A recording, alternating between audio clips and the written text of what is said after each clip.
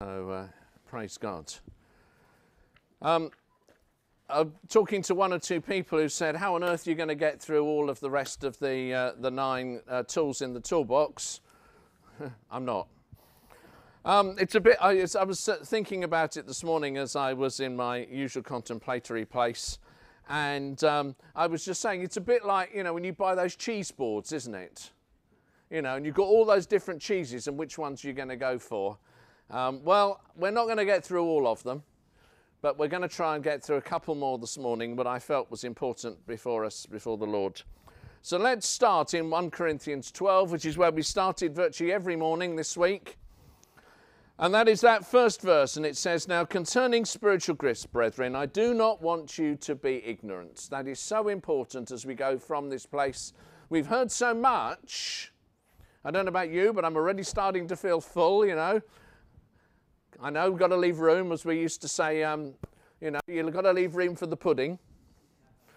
I'm one of these people who rather enjoy protein, but always leave room for the pudding. But God does not want us to be ignorant about what he would have us do and what he would have us know. So let's turn to that passage in 1 Corinthians 12, and I'm going to read again from 1 Corinthians 12, 4 down to 11. And it says, "Therefore, there are diversities of gifts, but the same Spirit. There are differences of ministries, but the same Lord. There are diversities of activities, but the same God who works all in all." We've heard different people, different styles over the last few days. I was greatly blessed by Pearl's sharing last evening. A different style again, and when Greg shares with us later on, he'll bring a different style to us. But it's all as it says here, but it is the same God who works all in all. If we were all the same, wouldn't life be boring? You know, I mean, Nigel has his style, I have my style, Andrew has his style, but we're all seeking to bring God's people further on in him. And as we continue in read, it says, "The manifestation of the Spirit is given each one for the profit of all," and that's going to be so important in the days that lie ahead. "For to one is given the word of wisdom through the Spirit, to the other the word of knowledge through the same Spirit, to another faith by the same Spirit, to another healings by the same Spirit, and to another workings of miracles, to another prophecy, discernings of spirits, to another different kinds of tongues, and to another interpretations of tongues. But to each one the same Spirit works all in all these things, distributing to each one individually as he wills." It is God who gives. It is God who allows us to move in those tools of the Holy Spirit as he wills. And it's important that we know what it is that God needs. What tool is it at a particular point in time that we actually need? So this morning I've just felt we would have a look at, in a little way, at prophecy.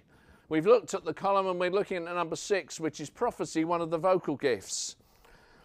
What I primarily want to look at is not prophecy itself, but actually testing prophecy. That was what's really on my heart, but I need to just sort of put one or two things in place. So, as it says here, there's a definition for prophecy, and it says the following: "The prophecy is the supernatural utterance in the native tongue. It's the miracle of divine utterance not conceived by human thought or reasoning. It includes speaking for edification, exhortation and comfort," as we will have a look in 1 Corinthians 14 in a minute.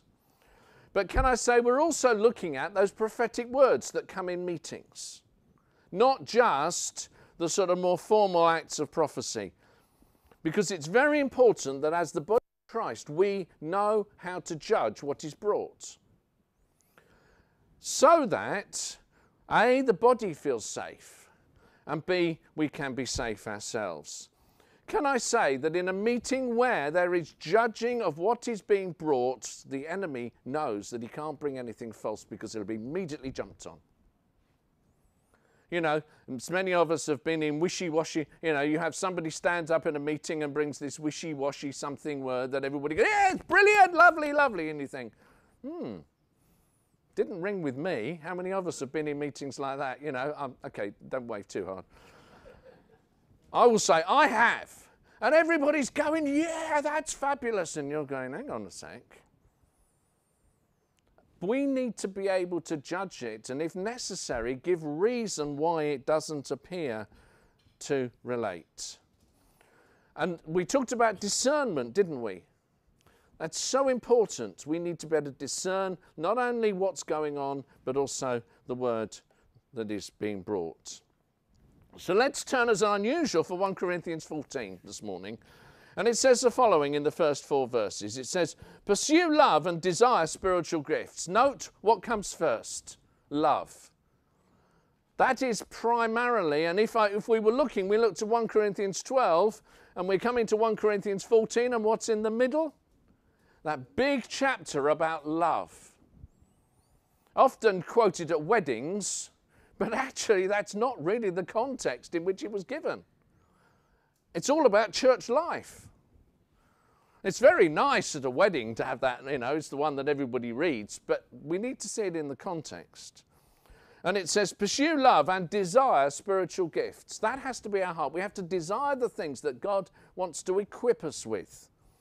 Especially that you may prophesy.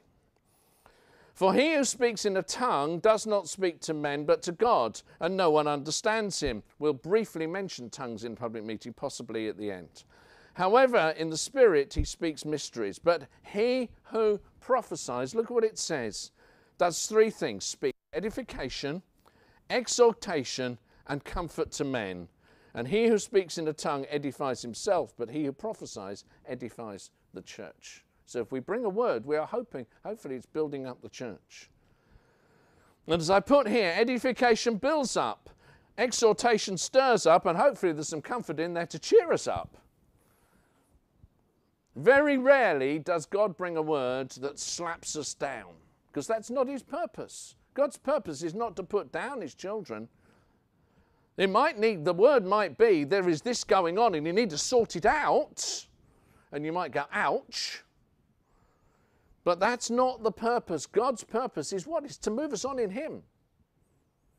Because hopefully when we get to glory, we'll be able to say, good and faithful servants, enter into your rest. Isn't that what we desire?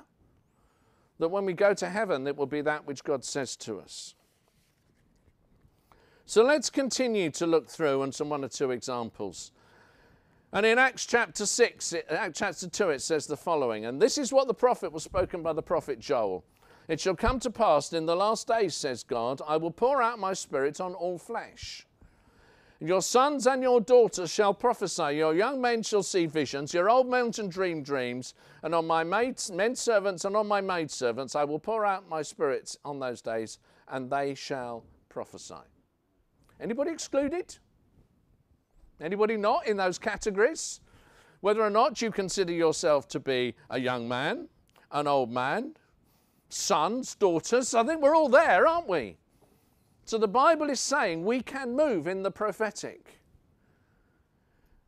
And I would say one of the important things I learned as a young Christian was that, we need to be secure that we can bring those words. If God moves on upon us by the power of the Holy Spirit, we can bring to. I can tell you to this day, I remember when I brought that first word God laid on me in a church. In Wanstead, in East London, I remember I sat there and I went, I think God's got something here. How many of us feel that? And as I said, the heart goes, doesn't it? That's the first thing that starts to happen. The heart goes from 60 to 600. And then you sort of go, oh, no, I really don't want to do this. And with chance, tell you what? Well, I was told, I was instructed, I was in part of a young Christians group at that point in time. And somebody said, look, if you feel God's moving on you to bring some word into the meeting, say, God, make an opportunity. So I'm sat there, it was the middle of praise and worship. We've got all that, in that church, you had a book, and you had all the pre-OHPs and projectors and all the rest. We had 3 books, and depending upon which colour the numbers were, you knew which book it was in. Anybody remember those days? Redemption Hymnal plus the purple book, the green book, and the orange book, and you had little coded numbers. And I thought, yeah, we've got a great long list. And I said, Lord, give me a space, and the musician stopped and said, I think there's a word in the meeting. And I thought, that's me.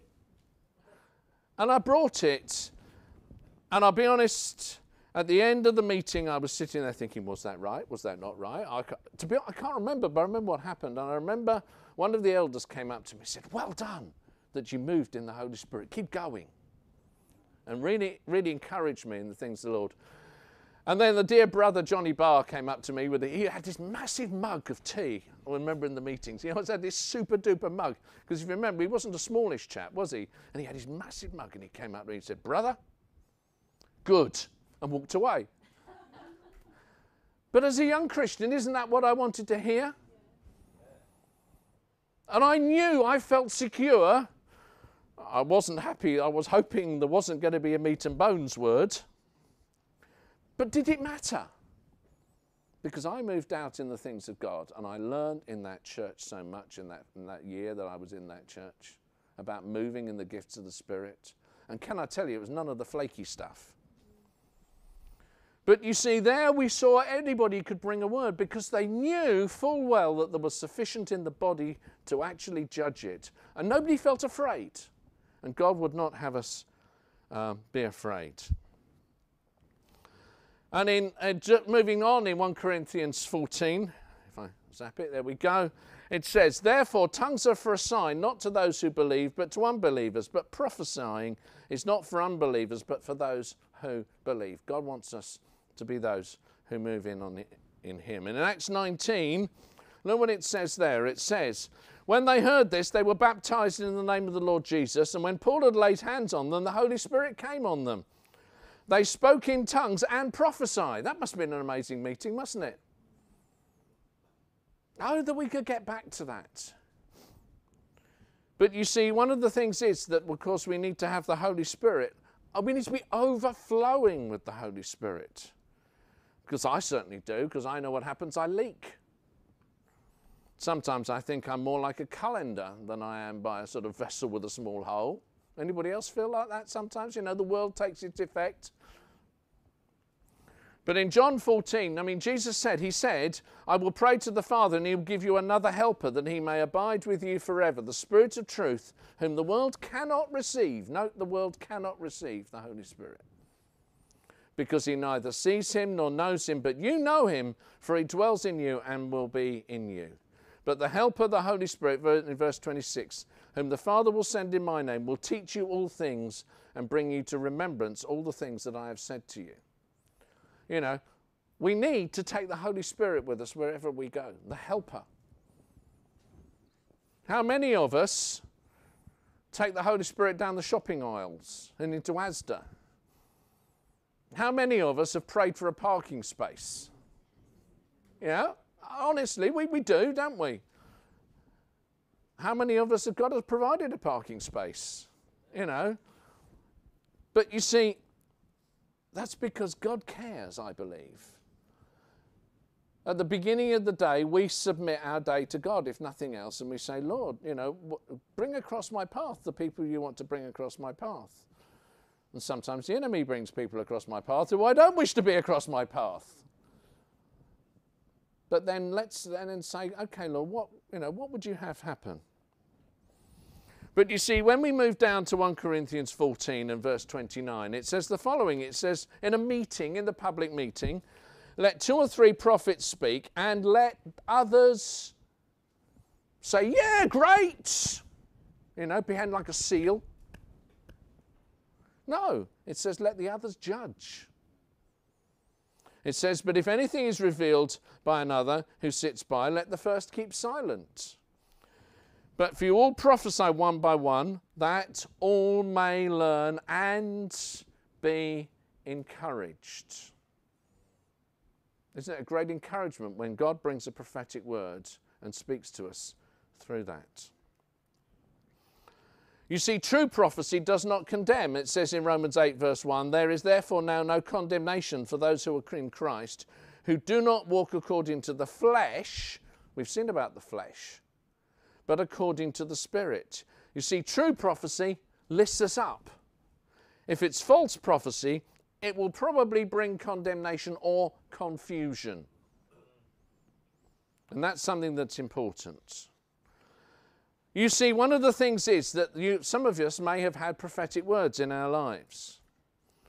And it's interesting that Paul said to Timothy in Timothy 1, I think I must be, oh, has that gone on? No, did it go on? Yes, it did. It says, I commit you, my son Timothy, according to the prophecies previously made about you, and that by them you may wage a good welfare. And in 1 Timothy 4:14 it says, do not neglect the gift that is in you, which is given to you by prophecy with the laying on of hands of the eldership. How many of us have ever had prophetic words spoken over our lives?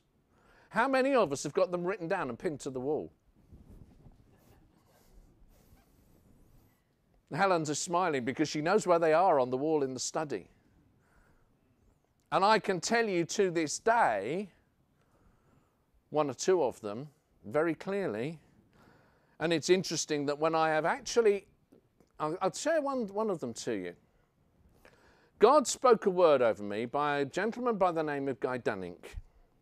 Nobody will have ever heard of him. He came to our church and he gave the following word. He said a number of things. He said, you will teach God's word, you will administer, and you'll have a hand on technology and make it sweet. Was he right? I still have that word, because when the enemy tells me, you know, you're not to teach God's word anymore, I go, well, look, God said it, it's happened, and it's working. Interestingly enough, and I'll cite this as an example, I was responsible for the network, the school computer network in the earlier days, in those days when you could be a teacher and run a school network. We had about 150 odd computers on the network. I had a couple of technicians working under me, and it was really fabulous. But then the government changed the definition, and somebody said, oh, would you like to become head of department? And I went, yeah, okay. More money? Can I say something? And I will honestly say, guess what? It didn't work. It didn't work as a head of department. So in fact, what they did was they gave me a sideways move and made me responsible for some more technology. And guess what happened? It worked. I was great, I say great in the classroom. I enjoyed my time in the classroom. I trust students learnt. But actually, when I became a head of department, it didn't work, because guess what? That wasn't what God had said, and that wasn't my calling. And I was a bit unsure about it at the time, but thought, yeah, let's give it a go. And you see, we need to be those who know our calling. And can I say, if somebody comes and speaks a prophetic word over you, it should be confirmatory, not revelatory. You know, if God's came up to me and said, God's given me this word for you, you're to pack up your home and go and work in Australia, I'd go, yeah, really? Because God hasn't said anything about Australia to me. He hasn't said anything about leaving the village where we live, but God has said to me things about what he wants me to do in the village, and that's been confirmed. But you see, if it comes as revelatory, I would say, hang on, Lord, let's park it. Let's put it on the shelf and see if there's anything, see what you've got to say about it. And that is part of judging prophecy. Be very, very aware, or very, very careful, I would say this, of people who bring sort of prophetic words over you, for which you have no witness, if that makes sense.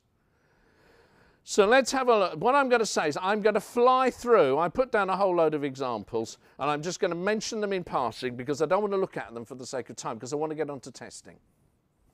But if you're noting them down, as I said, I will make a PDF version of this available. In Acts 11 and verse 28, there was an example of, there was a word brought, a prophetic word, that there would be a famine, and guess what? Oh, it didn't change. There was a famine. There was in Acts 21:11, somebody said to Paul, you know, I'm going to bind you with your belts. Did it happen? Yes, it did. In Acts 22:10, there was another prophetic word given. In Acts 23:3 and verse 11, two more prophetic word examples. Did they happen? Yes, they did. There was an example of Paul when he was in the ship, and if you remember, he was going to be shipwrecked. And there are a number of words that Paul brought at that example in verses 10, 27 and 34. I don't want to spend time on this morning because I want to get on to testing. Okay, so let's now have a look at testing prophecy, because I felt for us this was the key thing. We all know about prophecy. We're all familiar with prophecy. We're all familiar with words. But let's have a look at the testing. Can I say this is not what you sit in church with your checklist and go, it can form, it can form. No. But just be aware of the fact that we need to weigh and test things. And can you see here, it says in Acts 11, and verse 27, it said, in those days, prophets came from Jerusalem to Antioch. Can I say, if you are moving in the prophetic, if God wants you to move in the words of prophecy, get together with others so you can check each other out. It's the same when Nigel mentioned it in ministry. Do not go and minister to somebody on your own. It's not a safe place to be. You need somebody and nothing else guarding your back. But it does say, it says in 1 Thessalonians 5, do not quench the spirit, do not despise prophecies, but look, test all things and hold on to the goods. God wants us to test everything. I want you to, at the end of this, by all means, when I'll send out the PDF, by all means, go through, email me back if something wasn't right. You said this, I'm quite happy with that. But you see, we need to be testing. And in 1 John 4, it says, beloved, do not believe every spirit, but test the spirits, whether they are of God, because many false prophets have gone out into the world. We can see that today. We know we are of God. He who knows God hears us, and he who is not of God does not hear us. By this we know that the spirit of truth and the spirit of error. Can I say one thing? One of the first things that you will know if somebody brings something that's not wrong, I say, in the knower. You will know. There will be something in you that doesn't witness to that being right. It might be a word in a meeting. It might be a reading. It might be a song. But can I say when that happens, it cuts across the flow of the Holy Spirit. Recently, I was leading the service in our church. Our pastor was away. And somebody brought a song, absolutely lovely song. I have nothing wrong with the song. Right song, wrong time. It absolutely cut across the flow of the Holy Spirit. Yeah. I was in a quandary. What do? Do I get the musicians to go back a song to pick up where we were? Or do we carry on? And can I say, I knew that the person concerned, if we went back, they'd have kicked off big time. I just happen to know this person quite well. They would have come at me, they would have come at it in the meeting and said, oh, I felt that was of God. I just sensed, so I left it and moved on. But can I say, at least half a dozen people said to me, the song that we sang before the one that was brought from the body, we should have gone back to that one. Interestingly, the body knew what was going on. But I also said to them, well, I didn't do it, and I explained the reason. But you see, we will know because it will cut across the flow of what God's doing. So let's have a look, and I've come up with 8 tests for testing prophecy. As I said, this is not a checklist for every single word. I was talking to somebody the other day, and I have, when I'm packing up our caravan to go, I have a little checklist to make sure I've done everything. I started that years ago because, as anybody knows, if you're ever on the Bible week, everybody used to come up and say goodbye when we're packing up. That's why it takes us about 4 hours to pack up. But you get through a few things and you'd forget what you got to. Sadly enough, I've got a checklist on a peg. People come and say, oh, bye, we're off. And I'm thinking, yeah, and I'm halfway taking my awning down. But you see, it's not, can I just say, it's not like that. We don't need to have our laminated card with our checklist for prophecy in the meetings. Do you accept to my heart? But we do need to be aware of, and here are the 8 tests. And let's have a quickly look through them this morning. First one, does it build up or does it condemn? Matthew 15:13, Jesus said, every plant which my heavenly Father has not planted will be uprooted. If it's not of God, God will remove it. And sometimes we've had words in church and I've said, Lord, just wipe that out of people's minds. It really wasn't of you. Can I say, you sit in a church meeting and You have somebody brings a word during the praise and worship. Week 2, the same person brings a word during the worship. And those first 2 were right. And what happens week 3? They bring a word during the worship and you go, no, not this week. Because it is not, it's vague and it's a bit wishy-washy and it's grey, I'm going to call it. But you see, interestingly enough, I then spoke to somebody afterwards on one particular occasion. Somebody brought something in the meeting. And I said to somebody, what did you think of that word? And they went, what word? I thought, thank you, Lord. One of the other people, they'd already forgotten it. God had just taken it from people's minds. Second test is it must agree with Scripture. 2 Timothy 3:16 says, all Scripture is inspired by God and is profitable for doctrine, reproof, for correction and for instruction in righteousness. And Isaiah 8 verse 19, it says, when they say to you, seek those who are mediums and wizards and whisper and mutter, you should not a people seek their God? Should they seek the dead on behalf of the living, to the law and to the testimony, if they do not speak according to this word, because it is because there is no light in them. We need to be able to test it against God's word. We need to be able to test it and see whether or not it's of God or whether it's not of God. And if you remember, man has got 3 parts: spirit, soul and body. And I quite believe sometimes you can bring something that is not of God, that I can be completely from the wrong spirit, or just purely, it's soulish. The problem with us as humans is that we are not very good at being silent.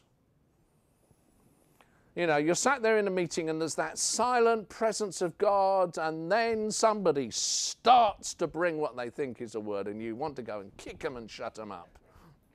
Or am I the only one who ever sat in a meeting like that? You see, we need to be, and that what they bring is it's sort of wishy-washy and it's a bit scripture-y, but actually doesn't really agree with what the Scriptures say.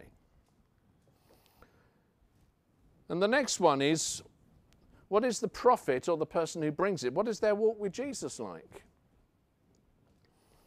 You see, John 16:13, it says, when he, the Spirit of truth, has come, he will guide you in all truth, for he will not speak on his own authority, but he will speak what he hears, he will speak, and he will tell you of the things to come. He will glorify me, and he will take what is mine and declare it to you.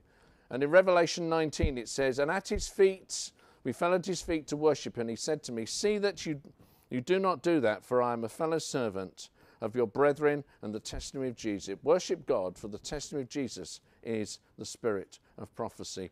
It needs to be, we need to have a look at, where is that person? Are they walking with God, or are they not walking with God? Because we've seen some interesting stuff brought. If you've only got a scan on the web, we can know all sorts of bits and pieces. But let's say, is the person who is bringing it, where are they in their walk with God? And then we goes on and it says, and then the next one is, does the prophet and the prophecy bear good fruit? Is there fruit? We know what the fruit of the Spirit are, but if we get a word from God and it is right, one of the immediate things is that it will bring peace.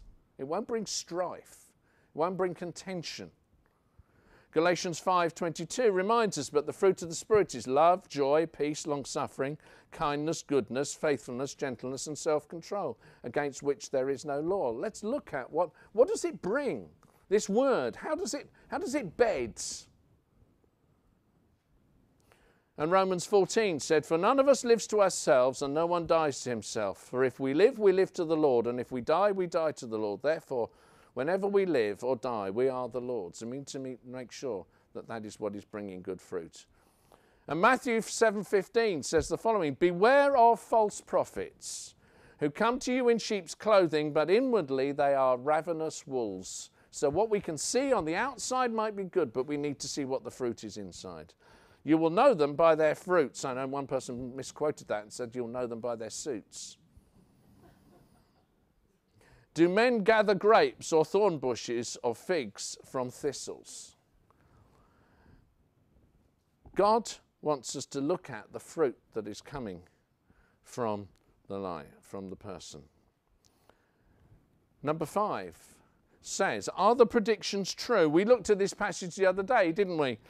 I always remember, as I'll re-quote again just for the sake, Johnny Barr, I quote him quite a lot, you know, he used to say, if you're going to sell prophecies in my church, well, it wasn't his church, but we knew what he meant. If you're going to prophesy in my church, you've got to stick around for 5 years so we know whether or not to stone you. We joked about it, but actually it's in reality, in Deuteronomy 18, it talks about a prophet who presumes to speak a word in my name, which I have not commanded him to speak, who speaks in the names of other gods, that prophet shall die. How did they deal with the false prophets? They took them outside the camp and stoned them. Not a pleasant way to go, but let's put it this way, it brought security to the children of Israel. And that's what it's about. It's not about condemning somebody who brings something, but actually we need to be exhorting them. But if they know full well that this principle is in action, then they're going to be judged. And if they bring a prophetic word, something is going to happen. Then there is security in that. And look what it says in Romans 12. It says, having gifts differing according to the grace that is given us, let us use them. If it is prophecy, let us prophesy, look, in proportion to our faith. You know, if we're new in the walk with God, then our faith is not maybe as much as somebody who's been walking with the Lord for 30 or 40 years. Or it might be the other way round, actually.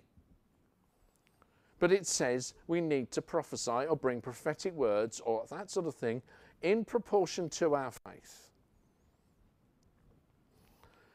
Number 6, does it promote obedience to God? Deuteronomy 13:1, it says, if there arises among you a prophet or a dreamer of dreams, and he gives you a sign or a wonder, and the sign or the wonder comes to pass, which he has spoken to you, saying, let us go after other gods. Look, sign and wonders, but look what it's aiming to do, not leading you to God, but to lead you away from God.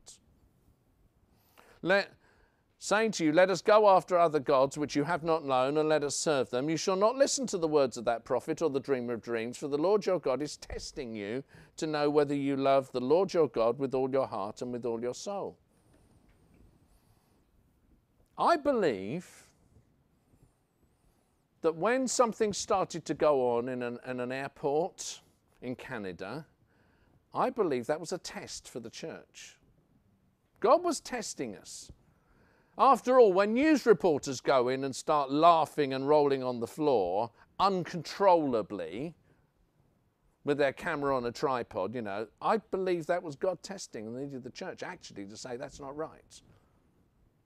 Just because that church had been right before doesn't mean to say they will be right then. And okay, that's my opinion. It's not a thus saith the Lord, but I think, having looked at it at the time, and I felt uncomfortable about it at the time. And can I say, we went to a Bible week in 95, when that was all kicking off big time. And they had invited a speaker from America to come and speak. And the day that he was due to speak, the Malvern Hills caught fire. We sat there on the showground, the Three Counties showground, and we were sat there with my parents were there, they were attending the Bible week with us. And we thought, my dad commented, he said, he shouldn't be starting a bonfire. And we watched as this fire rapidly went up the hills, and it went for 5 miles over the top of the Malvern Hills. And I said, I thought that was a warning. That particular night, this particular preacher spoke. He came and he said, I've come to bring an anointing to the meeting. I've come from America to bring an anointing. And Helen and I think we swapped spaces, didn't we? So I was on the aisle and she was in. And then it kicked off, okay? And I will say this, there were ladies laughing with their arms and their feet in the air with their skirts around their waists. We saw it happening at the front. They said that was of God. And interesting, they said, right, we've got people who are now anointed. If you go to the row at the end of the rows down there and you want you to pass it on. Interestingly enough, they started to come down this row and I went, no, that's not coming here, Lord. And I stood here and this Chinese-looking lady who was laughing and screaming and whatever started to come across the aisle. And I said, no, in Jesus' name. And it looked like she hit a force field. She went, ba-doom, and just couldn't get through. She kept trying to get through to me. And as I stood there, and I knew then that was not of God. There was some appalling things going on. There was, if it's not happening to you, you're resisting the move of God and all the rest. We no longer went back with that particular group to the Bible week. We did something else the following summer. But can I say, you will know what is of God and what isn't of God. And we have to be those, and increasingly in these days, I believe, and I will say this, that I think the enemy is going to try and do that again in the church. Things are going to get tough, but I think there's going to be a true revival and there's going to be a false revival. That's not in my notes, by the way. But I say that. Let's be those. And if I'm not, look, if it doesn't happen, I'm quite happy to say I was wrong, but I believe that quite strongly. And in Acts 16, we've mentioned this, and it says, now it happened as they went to prayer, a certain slave girl possessed with the spirit of divination met us, had brought the masters much profit by fortune telling, and they followed Paul and cried out, these men are the servants of the Most High God who proclaim to us the way of salvation.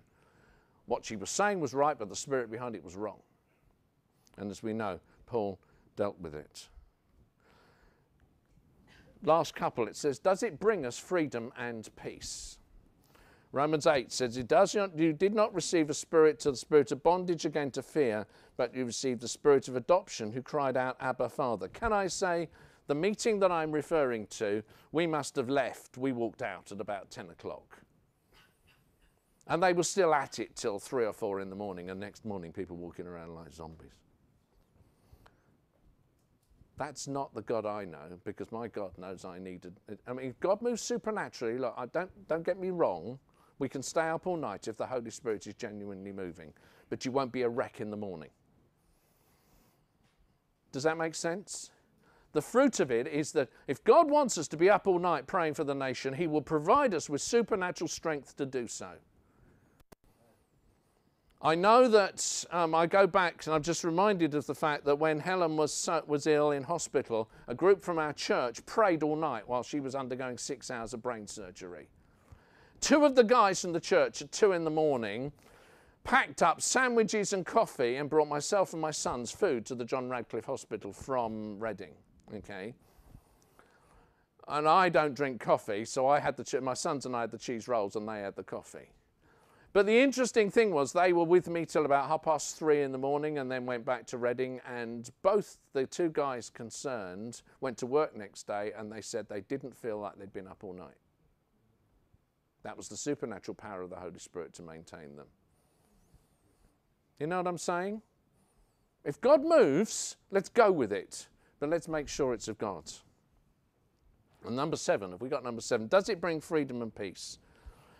You did not receive the spirit of bondage. We've read that one. In 1 Timothy 2 verse 7 it says, for God has not given us a spirit of fear, but of power, love, and a sound mind. You know, as I said, and the last one, it said, does it feel right? I don't like to put that in, but I put it in because it's actually true. As I said, you will know in your knower. That's probably one of the first checks. You'll know whether it's right, whether that prophetic word is right. 1 John 2:27, it says, but the anointing which you have received from him abides in you. You do not need anyone to teach you, but as the same anointing teaches you concerning all things and is true and is not a lie, just as it has taught you, you will abide in him. God can teach us so that we know what it is we need to know. And therefore, we will have that witness. You know, and as I said, if something is not right, there will be people around you moving in the Holy Spirit who you can turn to and say, I'm not sure about that. Going back to the example where we had the song, right song, wrong time. I firmly believe that actually had I done what maybe I should have done when I was leading that meeting, God would have intervened and I would have had the witness, but I just knew the person concerned and how they might have sort of responded. So let's be those who judge. But let's, as we start to sort of come down the hill, let's just look at one more thing this morning. So we've looked at prophecy, and I just want to look at, and I felt prompted this morning to look at faith. Because I think we're going to have tough times when our faith is going to be tested. You see, it says faith is the supernatural ability to believe God without human doubt, unbelief, or reasoning. And look how faith comes. It says, faith comes by hearing, and hearing by the word of God. I was greatly challenged by something Nigel talked about. When I read God's word, I tend to read it silently. One of the takeaways from this week is I'm going to start reading it out loud more often. As I used to say when I was teaching to all of my classes, I said, make sure you have one takeaway from today's lesson. And I would exhort you to see, is there one thing that God wants to change in our lives as a result of these few days we've been together? There might be more things. But I would challenge you to bear, what is your takeaway?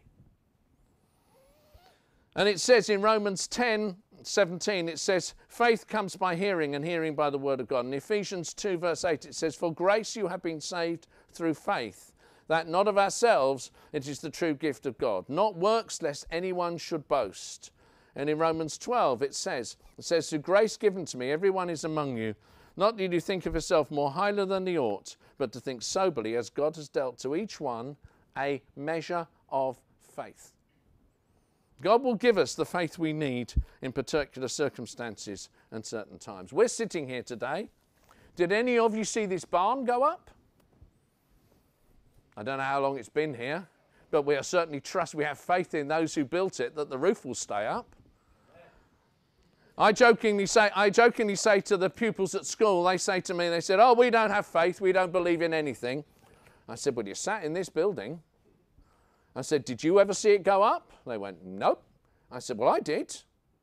I saw the steel work go up. This is one of the new blocks we have, which is where I'm based. I said, I saw the steel work up. I saw the concrete go in. I saw the plans because I was helping guide them on the putting in of the IT systems. I said, I trust that they've got it right. I said, otherwise you better be sitting out in the field. Because they said, oh, we don't have faith. I said, yes, you do. You've got nothing else. You've got faith in the architects to get this building right. There's one thing they didn't quite get right. And Helen Steinberg, there was one particular staff toilet that if you went in at break and then a year group moved in upstairs, so that would be 240 students upstairs, the building moved sufficiently to wedge the door shut.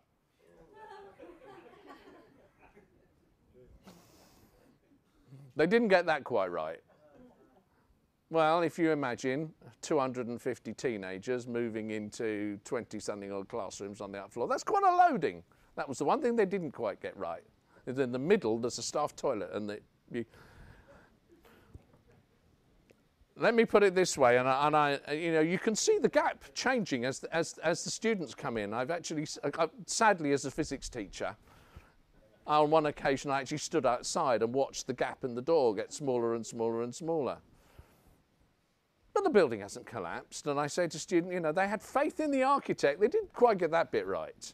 But you see, we have to have faith in God, not faith in faith. And in Hebrews 11:6, it says the following. It says, without faith it is impossible to please him who comes to God and must believe that he is, and he is a rewarder of those who diligently seek him. If we diligently seek God, if we say, Lord, I'm really trusting you on this, he will meet us more than halfway. And that's important, that if we have faith and we trust God and we do the things he has told us to do, and I say make sure it is, then he will reward those who diligently seek. And Jesus said, because of your unbelief, for surely I say to you, if you have faith as a mustard seed, you will say to this mountain, move from here to there, and it will move, and nothing will be impossible for you. However, it is the kind that does not go out except by prayer and fasting. He was talking about deliverance.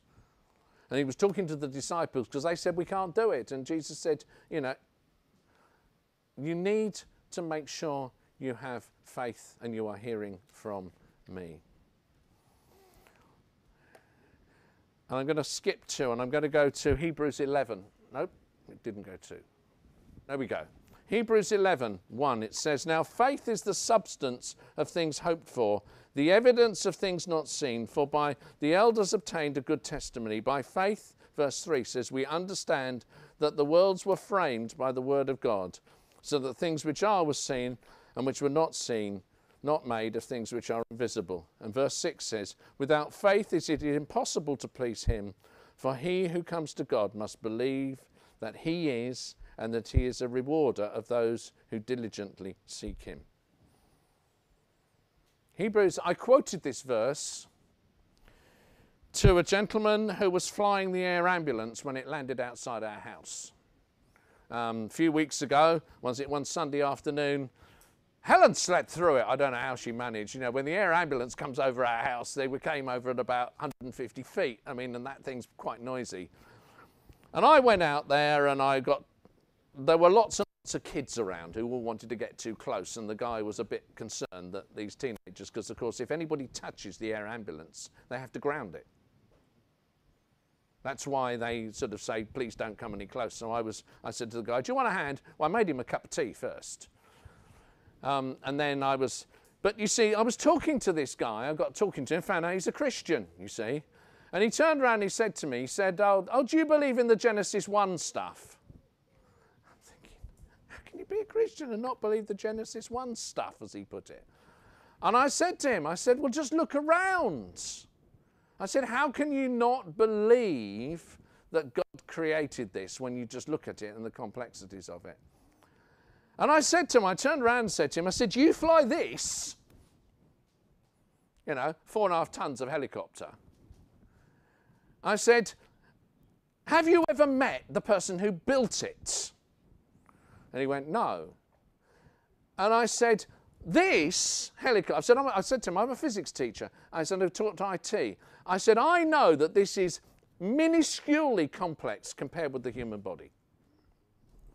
I said, yet you're flying a helicopter with doctors in who will attempt to fix. And I said, have you got any idea how to fix this? And he went, no. And I said, but how can you believe that this works if you don't believe that this was created by God? Because, it doesn't just happen by chance. And we ended up with this quite interesting discussion about Genesis chapter 1. But I said to him, I said, look, God, you need to listen to what God is saying. Because I said, you'll need it in the days that lie ahead. And I think that was the point at which I went to make him the cup of tea. Because he came back and said, he said, I will say one thing about this. He said, this call hasn't happened by chance for me. I thought, thank you, Lord. But you see, I'm not quite sure where he was on the faith scale, but he'd certainly missed out the first 3 chapters of the Bible. And I said to him, look, if you don't believe the first 3 chapters, why don't you just rip them out? Take a pen, take a knife and cut them out of the Bible. And I said, then cut out all the references that Jesus made to it. And talking to the guy, and he then turned around and he said to me, he said, you've challenged me today. That wasn't what I was planning for a Sunday afternoon and an air ambulance trip. And I said, well, maybe we've had a divine encounter. And actually at that point, interestingly enough, a whole group of lads came across the field on their bikes. I thought, they're not of God. And he sort of asked, we had to sort of keep them at bay. But you see, we need to have faith, and the Bible talks about us having faith even in the things we haven't seen. And the more I get to understand, if nothing else, about the human body, about the immune system, I've done quite a lot of research into the immune system recently, the more I realise I don't understand, and how our futile brains cannot comprehend how it works. But you see, we need to have faith in God. In 1 Kings 17, and we are nearly there, and I'm probably going to finish a bit early, but there we go. In 1 Kings 17, we find, Elijah and Elisha has spoken to me greatly over the last few months. But let's read what it says. It said, Elijah the Tishbite, the inhabitants of Gilead, said to Ahab, as the Lord of God lives, before whom I stand, there shall not be dew nor rain these years, except on my word. And verse 7, it said, it happened after a while that the brook dried up, because there had been no rain in the land. God was judging things. If you read the whole thing from 16 through to 19, it's all about God dealing with things that weren't right in the land. And I love the fact that it says, I think it's in 1 Kings 16, where Elijah was referred to by Ahab as a troubler in the land. And I want to say that if I just sort of said to the Lord really spoke to me about that, and I really felt that if we are going to be trouble in this land, I at least want to have some of Elijah's anointing. I don't care if people call me trouble anymore, because if they call me trouble, then I want some of Elijah's anointing, because that's what God's word said. That's just for me. But maybe for you. And when your neighbours call you trouble, say, Lord, let me have some of Elijah's anointings for some miraculous stuff to go on here. After all, I mean, he did see some amazing things happen. And then we jump on to chapter 18, and it said, it came to pass after many days that the word of the Lord came to Elijah in the 3rd year. It hadn't rained for 3 years, and we're complaining, when did it? Well, it rained the other day, didn't it? But we haven't had serious rain in this country. America is experiencing the same. Although, interestingly enough, in some states, they're saying rain on one side of the highway and no rain on the other. I follow some Christians on YouTube who are farmers. If I told you it takes them an hour to drive from one end of the two farms to the other, that'll give you a size of the farms. These are not small farms. Interestingly enough, it's rained on their farms. These are 2 Christian farms, but it hasn't rained the other side of the highway. Isn't that interesting? They did actually say on one of the YouTube, there's a young girl who, it's her YouTube channel, and she did mention right at the very end, she said, please pray for us farmers that we'll have some rain.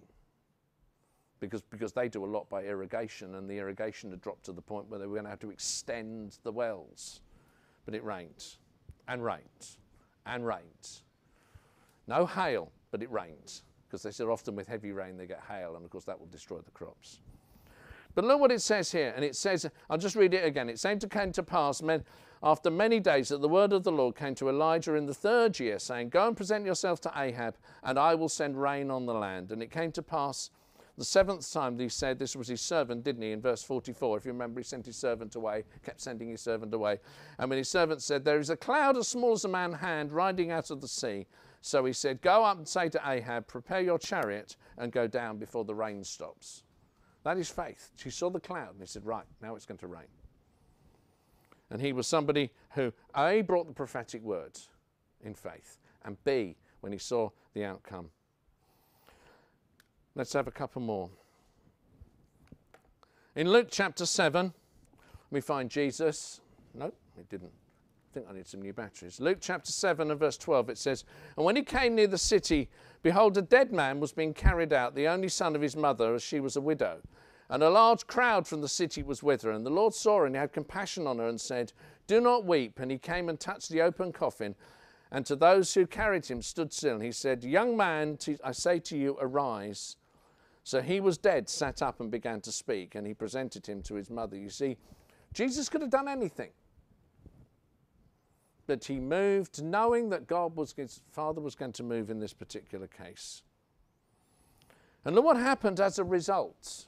Did they all bow down and worship Jesus? No, but the fear came upon them all, and they glorified God, saying, a great prophet has risen up among us, and God has visited his people. And this report went about him throughout all Judea and the surrounding region. You see, he spoke and it happened, and we saw a miracle. And let's just look at one more example in Acts chapter 9, and I think we're going to have to see this.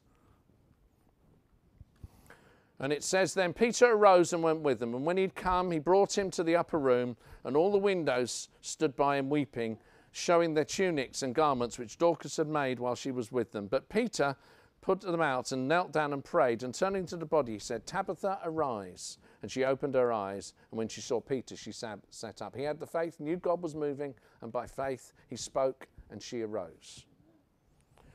And then he gave her his hand and lifted her up, and when he had called the saints and the widows and presented her alive, and became known throughout all of Joppa, and many, look at the fruit of it. And this is the important thing, when we move in faith, there will be fruit, either in our lives or in the people around us. And it became known throughout all Joppa, and many believed on the Lord. When we move in faith, God will meet us halfway. In fact, probably more than halfway. If we are doing something in faith because our hearts are wanting him to be glorified, he will answer and move. If we've got the wrong motives, God won't do it, and I think that's important. So in the days which lie ahead, we're going to need to see God's miraculous provision. We're going to need to see the Lord heal. We're going to, with those of us who know that you've got, let's put it this way, what's it, a 6-week waiting list to see the doctor? Maybe we just need to sort of lay hands on ourselves, get somebody to lay hands on us and say, "Lord, I need your healing in this." Can I say, and I'm just going to mention very briefly tongues and interpretation, because I haven't got long, I've got one sentence. If you bring a tongue in a meeting, one of the things I say to you is you need to have the faith to bring the interpretation. There you go. I don't think we need any more than that on tongues and interpretations in meetings. Feel free to move in the Holy Spirit, but be prepared to bring the interpretation yourself. It's all by faith and the power of the Holy Spirit, all that we do. And all I would just want to leave with us as we come to the end of what I was sharing is that make sure we're full of the Holy Spirit on a daily basis. If nothing else, if you want to take away and say, "Lord, wherever you have that, wherever your quiet time is, or whether God speaks to you." God speaks to me in 2 places. Number 1 is when I'm walking the dogs, and number 2 when I'm in the shower. Anybody else have God speak to them in the shower? Maybe it's because there's no other distractions.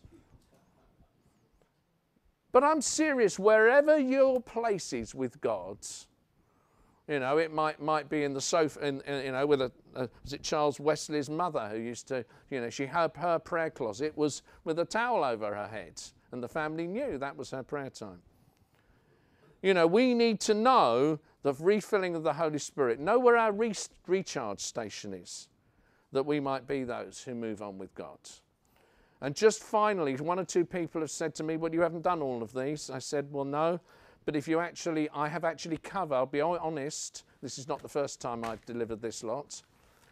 The rest, all the other bits that we haven't had a chance to look at, you can find on YouTube. If you look me up on YouTube, you'll find them there, where I've done them in full detail." Let's just pray. Father, as we come to the end of what I felt you'd asked me to share about tools in the toolbox, Father, there are many tools we haven't looked at. But Father, you know they're there, and you can instruct us on how to use them when it comes to that point in time. Father, may we, number 1, be a people who go from this place and go from this week overflowing with the power of the Holy Spirit. That, Father, we will know and just be able to use the tools that you have equipped us with when we need words of wisdom and when we need knowledge, when we need to move in faith, when we need to be discerning what's going on, when we need healing and we need miracles. Father, may we be a people who can testify that you have equipped us for that which we need. And I'm reminded of that verse as we finally end, and it said, "Eagerly desire the best gifts." The best gift is the gift we need in that circumstances and situation now. Father, we just say thank you for what you are going to do in our lives. Father, we thank you for your word. Father, I would just pray if there's anything of me that wasn't right, then Father, we just pray you will just take it from whoever's listening either now or on YouTube. Take it from their minds that may only see Jesus in all of this. And we pray now in Jesus' name. Amen. Amen. Thanks, Mike. I've just got a couple of announcements. It's Mike and Helen's wedding anniversary today. Praise the Lord. We've got a little something for you both. Helen, come on forward. Let's pray for you. And I've got 2 ice packs belonging to somebody here. They're yours. There we are. Okay, and I've got 2 copies left of Pearl Coleman, who spoke to us last night. They're complimentary. If you like them, come and help yourselves. And amen. Hallelujah. Father, we thank you, Lord, for Mike and Helen, Lord, and the family. And we thank you, Father, for the work they put into your kingdom, oh God, over the years, Lord, in these camps. And we pray you'd bless them this day. We thank you for the miracle that she's standing here at all, oh God. And we pray that healing continue, Father God, that you restore her energies to her, Lord. And we just thank you that you bless them, Father, going out and coming in the mighty name of Jesus. May there be many more years together ahead of them, Father God. And may they bear much fruit, 30, 60, even 100-fold, in the mighty name of Jesus. Amen. Father, we just pray your blessing on this book that's been written, Father, and I pray that it will be a blessing to others in Jesus' name. Amen. Amen. Hallelujah. Amen. 26. 36. 36. Oh, 26. 26. 10 years here or there. Now, seeing as Timothy's 26 this year, so no, 36 years. So thank you very much. I think for the last how many years we've had our wedding anniversary at Bible Week. So Yes. right, tea and Tea and coffee. coffee. Pastor Greg's coming to speak to us in half an hour.